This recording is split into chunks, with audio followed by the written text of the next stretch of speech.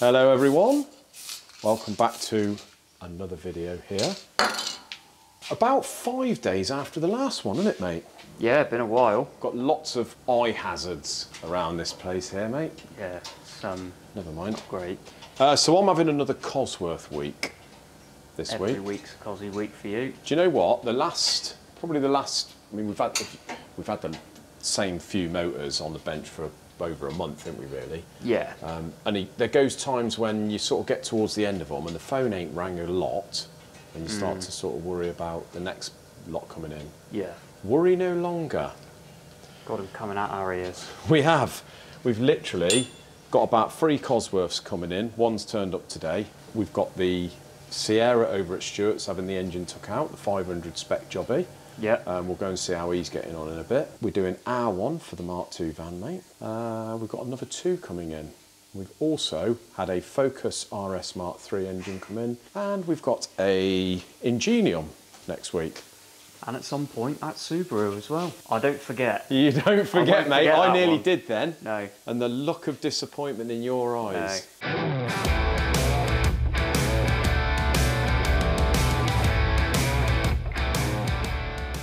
Right, mate, onto something very thrilling and interesting here. So this is our surface grinder, something we don't use very often. No. Big piece of equipment for doing such a small job, but it's a piece of equipment we desperately need. Well, for this and nonetheless. Sometimes grinding shims as well. Exactly. So I thought this would be a great opportunity to show a little bit of techie stuff on the thrust bearings.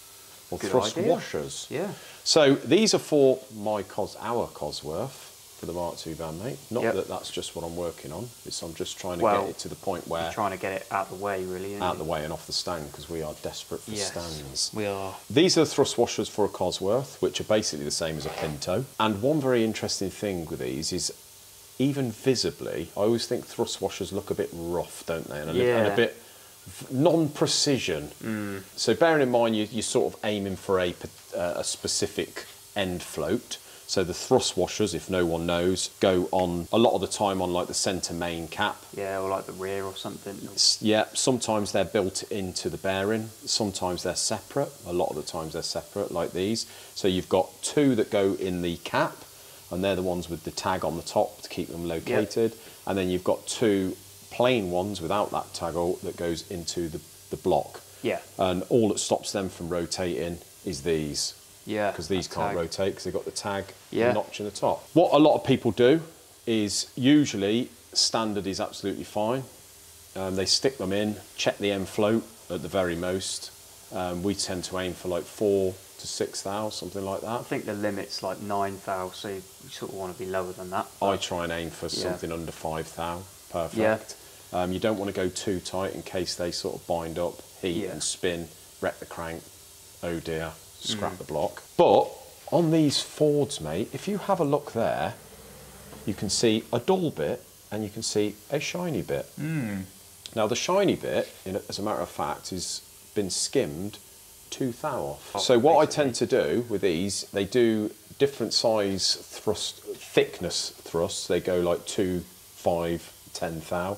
Yeah. And the reason for that is if you have to grind the thrust face on the on the crank, you obviously have to go thicker to make up the. So it's an oversized sort of bearing. What I tend to do is use the 5 thou thicker than standard, and the reason for that is, as you can see there, mate, that is with 2 thou off, and it is literally only touching on half the thickness of the thrust washer. Yeah, it's a bit odd. What are these? ACLs or something? No, these are meant to be original equipment. So you would put these in, I expect most people put these in, measure the end float and think, great. Whereas a matter of fact, without taking 2 thou off, they're probably only touching on about a third of it or a quarter of the thickness of it. If that was to wear away before everything else because there's less contact, and it's, more friction on that one area, then by the time it's done 1,000 miles, you could be down to the flat bit.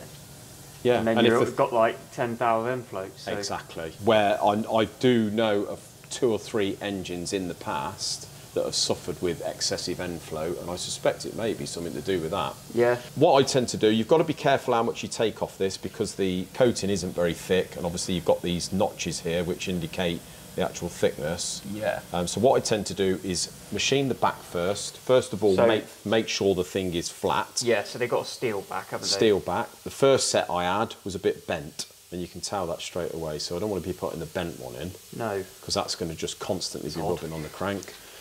So I keep a few of these sets in stock just so we can sort of get at least a flat set.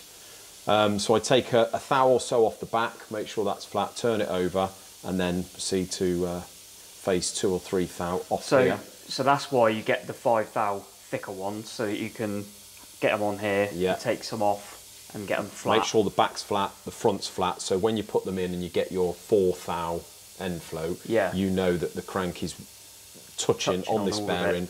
Or using all of the face. Using all of the face, mate. Because most people would just get standards, chuck them in, check the end flow and think, yeah, that's for a lot of things, it's probably fine to do that. But, and it's always best, but this is where the extra time goes in things like this, this is, this is something, it's one of those things, what makes you a YB specialist, isn't it? You know this about these thrusts. Exactly, mate. But it's the same on most engines, really. You'd need to check it all, don't you? So, especially if something weird's going on, like it's really tight or really loose. Yeah, sometimes you put standards in and check the end flow and you've got about 1 or 2 thou and you think... What's going on? Yeah, something a bit weird there. BD. The BDE. If you do notice, we don't just have one of our wonderful customer packs with all the information in there, mate. We now have the rocker cover, which is on and looking... A sticker. Looking lovely. Can't beat the old BD look, can you? Yeah, proper it's cool. Classic. It'd look even better under the hood of that yellow Mark 1, wouldn't it? It would look good. But you can see, mate, we've timed it all up. Yes. So this is the one that has got the taper, a narrow taper on the pulleys to go onto the camshaft, so it fits on a taper, but it's got no key in it. So no key, taper, and there's no timing marks. No. Well, there are some reference marks, but they don't mean anything. Don't mean because anything. they can't mean anything because they ain't keyed on. Exactly. Don't mean bugger all. So what we've done, these cams in here, because this is a rally engine, the cams are actually unidentifiable. Nice. So I've measured them, and they're sort of in between anything else I can find, which is a bit odd. So what I've done is set them up to 110 degrees on both, because that is what Newman give on most of their camshafts. Basically, it's and this is in between them. Bit of common sense. Basically. So it may need the cams dialing in when it's been mapped or whatever, but basically what you do, the bottom pulley is keyed, which is a good thing. Yep.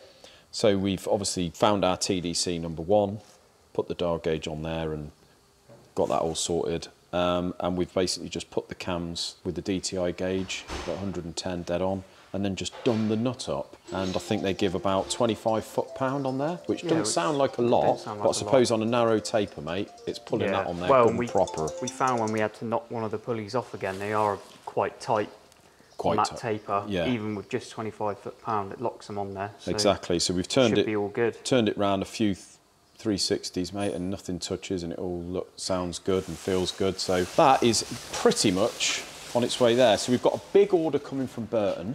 Yep. Some of which are the bits for our Cosworth, but we shall go into that when they arrive, which is tomorrow. But other stuff is UNF, UNC, nuts and bolts and that for this. So obviously once I've got the cover on, I sort of know now I've ordered a sump bolt kit and stuff like that. Yeah. Because we don't tend to stock the UNF, UNC now. Well, we did have some, didn't we? But we sort of ran out and haven't really needed too much. It's easier to just go on places like Burton and just order what you need for an engine, to be fair. All of the specific stuff. Yeah, so we got the sump back off Tom Upton. It's a bit of a homemade-y looking like a sump pan. Dry sump job with a baffle in it. Yeah, we had to cut the baffle out to obviously wash it properly and clean it. Yeah, so Tom's had to brace that back in. He's braced it back in. We've given it a coat of the satin black. Yep. And that'll be going back on tomorrow. Yeah. The owner is threatening to pick it up sometime this week. Cool. Whether he does or not, I don't know. Yeah. What we got going on down here, mate? The 2 V6s. Yes. You are the new resident V6 specialist. Yeah, I seem to be. Don't know what's going on. That one's looking... yeah, that one sort of on hold for a minute. I'm waiting on the idlers ordered an idler kit for the timing belt. Lovely job, Lee. So waiting for those. They were an eBay job because none of our usual suppliers seem to have. Oh, okay. So, so we ain't got the belt kit. The one you was going to order with the. Yeah, I got a belt as well. Yeah. But it doesn't come with the water pump, I don't think. Yeah. But yeah. But it's getting there. Work in progress. Sort of, yeah, one of those. But the cologne, which is looking fabulous, even getting from there. Even from upside down. Yeah, it's getting there. Got to find the oil pump drive. I'm sure it's in one of our cupboards, but at the minute can't seem to find it. So got to find that. Put the oil pump on. Yeah. It's all timed up. This one's on it's like a gear setup, so it's relatively easy. Is this the one with Is this the one with the giant sort of nylon? Yeah, there's a big nylon. Yeah, sort of, which makes it a bit quieter. Or a gear. But it's looking lovely, mate. I love that. Yeah, so it's basically sump and oil pump. Got to do the valve clearances properly. Yeah. And then there's not too much more. It's just sort of covers on any sort of coverings and fantastic. Little bits and bobs. Oh, the intake manifold, which I've blasted now. Yeah, the customer said don't paint that. So no, just blasted. It's looking good. Looks lovely. So we're nearly there, mate. We're nearly there, which is a good job because we've got several engines in the pipeline. Yeah. I said earlier we've got the Mark III Focus RS there. The customer bought the car fairly cheap with a knocking noise. So what we're going to find Smart way of doing that. Yeah. So the money's well in it to do the motor. So what we're going to find in there, I don't know, mate. And over here, you see another Cosworth. Ooh, shiny cover. So we have we've got 3 or 4 Cosies coming in. Yeah. We've got another, I've just had a phone call earlier actually, mate, he's sending one in. Another customer that's built the motor, a garage, but he's got strange noises and he's just wants to bring it into us for us to sort it out. But anyway, this is my friend Russell's. Oh, yes. So Russell has bought this engine. What he was told, he's got a very nice Sapphire Cosworth in the crystal blue, which once upon a time was this colour or is that different? That is what they do the Escort Cosworths in. I forget, Imperial blue or something. It's quite nice. Yeah, very nice. But no, Russell's is a crystal blue 2-wheel drive Sapphire, beautiful car. Once upon a time, it was an undesirable colour, but now I would say probably one of the more desirables. Yeah. But anyway, he's got a lovely engine in there, running about 370 horsepower, all looking original. And but what he wants to do is build a silly engine with 400 odd horsepower, and he doesn't really want to take his apart because it's all matching numbers and everything. So right, so it's gone a bit anal. He'll sort of take the other one out, leave it as is, all intact. Well, he did speak to me, and he was going to sort of partly build. He had a 205 500 block, which he was going to build up, take his head off and all this, and I persuaded him, leave his engine complete, and I mean totally complete, and basically try and find another one, which he's done, and he got this for an absolute steal. Is this a 200 or a... So yeah, this is a 200, and this is a proper built motor. So this has got big ports, apparently big cams with a solid lifter setup, obviously big wing sump, and it's got long rods set up, apparently. So it's a fairly funky motor, this, and it was built, apparently, once upon a time, for a caterum. Oh, really? That'd have been mental. A bit crazy. Yeah. What, so the long studs and everything. Oh god, yeah, it's got all the whistles. So Russell's bought this one in. He's bought the engine, got it for an absolute steal, but he wants us to just strip it out, see what it's like, and make sure it's all right because obviously it's an unknown. Just check everything. Just check it out, and that's what we're going to do. He's bought some new bits and what have you. He's got a nice T34 turbo here, which actually I was going to buy off him, but he's decided to keep it and do it himself. He sent this to Vince at Turbo Performance, and they have gone through it. And this is a bit of a special turbo because it's a T34, but it's not the 4.8 or 6.3 rear housing, it's a 5.5. So with his so it's sort of in the middle. Very rare turbo, very hard to get these housings now.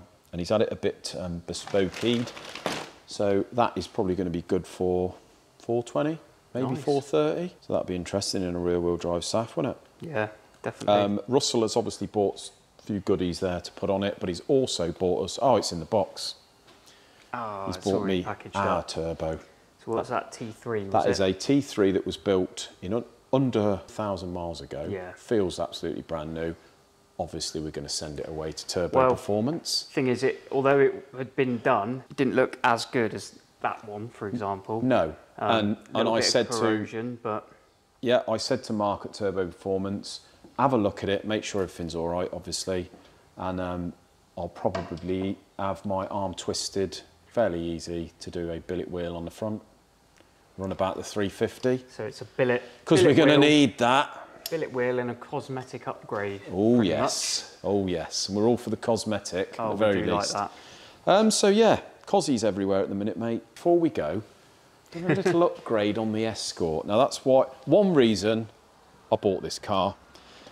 It's the only car that I've had for quite some time that I can tinker with. Yeah, and by tinker you mean little jobs that take half hour to an hour. Constantly. Yeah, without, you ain't got to drop the engine or mess about too much to do anything with it. Exactly. So one thing that was irritating me a little bit about this car, although it was a characteristic of the sort of age of the car, it was a bit annoying. One was the gear stick was over here. And two, it was like stirring a bowl of porridge. Yeah. It was quite nice in a way because it was very sort of period. It suits the car, doesn't it? But you know what I'm like, mate. Couldn't leave it alone. So I've gone away and bought was it a Historic Motorsport? Yeah, I think it's them. Bought a quick shifter. And even with that, mate, I couldn't leave that alone because the problem with a quick shifter is the original was like a bit of a dog leg, which come back to you and sort of you could reach it, but whereas the quick shifter's a straight It's like a short throw job. Very short throw. And because it's not a dog leg, it's sort of, you're having to sort of go, oh. Yeah. So I've made a little bit of an addition to it, mate. So it's all in there. This just literally screws in to the top of the gearbox. It's absolutely bloody easy to fit. So I've made a little adjustable dog leg here, mate. So I've brought it up closer to the wheel. Yep. And what a difference that's made. Yeah, it's just a lot more crisp, isn't it, that one? It's like a H pattern bloody, like one of those Ferrari boxes. You can hear it clicking. Like and it's right next to the wheel. Absolutely, yeah, like a gated manual. Yeah. And it is absolutely. It is a lot more crisp. It is lovely, isn't it? It's just such a really positive feel now with that. Yeah, and with obviously with making it longer, don't just make it sort of so it's right next to your wheel. It just gives you that little, because it is a hell of a short. Yeah, it was short. Yeah. So yeah, well happy with that, mate. Drove it last night, made a massive difference. Yeah. So yeah, love this car. Keep saying it. Won't stop saying it. It's brilliant though. It's good. And I hope the van's just as much fun. Yeah. But probably a bit ridiculous. Well, the van's a bit more of a showpiece, really, isn't it? Yeah. Bit of a it is, yeah. Crazy thing where this is. In the next few videos, mate, or the next couple of weeks, we're going to have a big change of scenery in there with a load more new engines. Hopefully, a bit more interesting stuff in there and get some techie stuff. Maybe some engine strip downs. I think so. All that sort of stuff. People keep crying out for the old time lapse, don't they? Yeah, I don't know whether a time lapse is. I think we're going to have to do one. We can do a time lapse. We'll do a time lapse, but it's I think we'll leave it there, mate, innit? Yeah. Thanks a lot for watching, guys. We'll see you in another one. Cheers.